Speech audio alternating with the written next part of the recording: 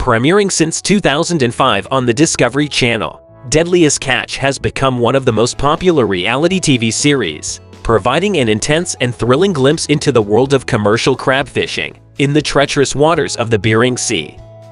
The show has since captivated audiences with its raw and unfiltered portrayal of the dangers and hardships faced by the crew members aboard the fishing vessels. And if you have been watching this season's episode, then you might have noticed that Josh Harris no longer appears on the show. He has been the star of Deadliest Catch since 2007, and for over 14 years he has contributed a lot to the show. So why is he not on the show now? Before that, let's get to know a little bit about Josh Harris. Josh Harris was born on March 18, 1983, in Seattle, Washington, as Joshua Grant Harris to Phil Harris and Mary Harris. He has a brother named Jake Harris, who was also star of Deadliest Catch from 2006 to 2020. But many viewers have no idea that they also have a half-brother, Shane.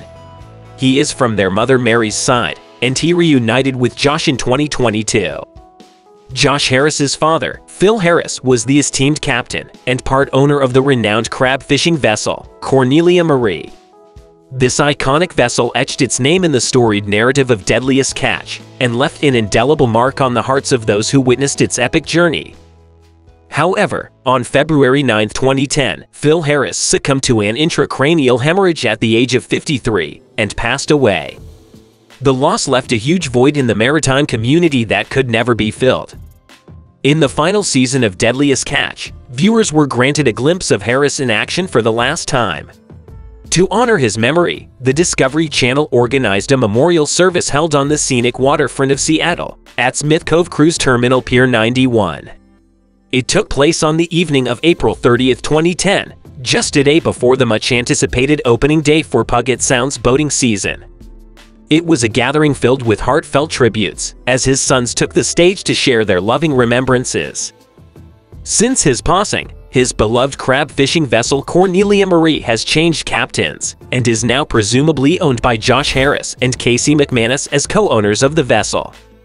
And Cornelia Marie is no longer an integral part of Deadliest Catch, but it does make sense since both Josh and Casey are also not on the show. So where is it now?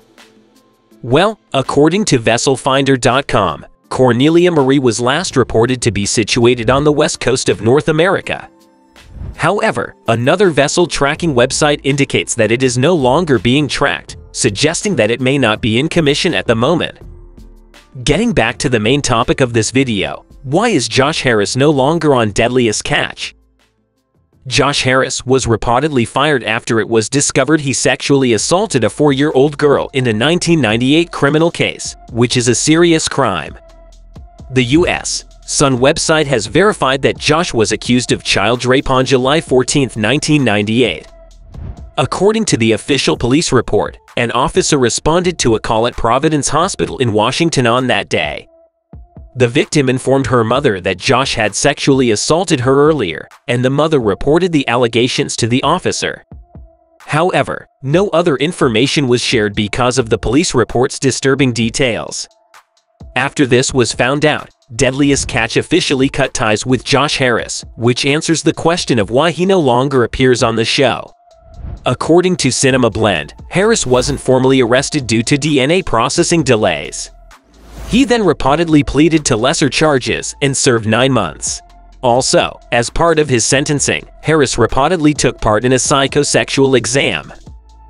So, it indicates that he isn't serving any prison time as of now. He is also not that active on his social media accounts, but judging from his tagged photos, it looks like he is taking time off the limelight and is hanging out with his friends and meeting fans. To support that, just recently on March 9, 2023, he was seen taking photos with whom we assume is his fan, or might be friend, Amy Zalaya, going by the handle Angel4Me1. And that's it for the video. What are your thoughts on Josh Harris? Did you like him? Do comment on what your thoughts are. Hit the like button and subscribe to our channel if you like the video, and stay tuned for more.